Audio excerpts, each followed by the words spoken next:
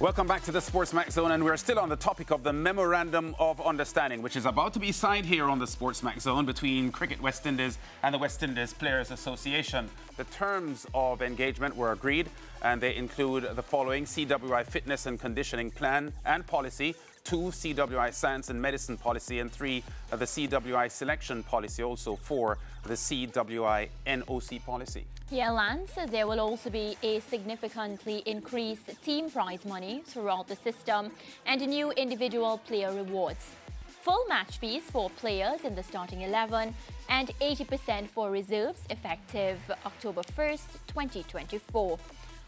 All retainers on hold once a NOC is issued for an overseas domestic franchise tournament, this effective October 1st, 2024. The potential for CWI and franchises to award multi-year retainer contracts up to 3 years. Increased international and regional match fees and ICC tournament fees for all women cricketers to achieve parity by October 1st, 2027. There will be increases for international and regional men's match fees effective October 1st, 2023. They will also align international women's contracts and regional men's contracts with the performance grading that has been established for the international men.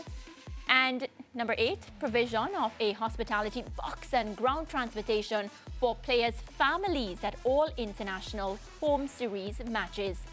Well, the Memorandum of Understanding between CWI and WIPA will run for the period October 1, 2023 to September 30th, 2027. So we're going to head across now to the main set where we do the official signing. Over to you, gentlemen. Yeah, that's John Agrave, CEO of Cricket West Indies, and Wavell Hines, President of WIPA, pens in their hands, and signing off on the MOU.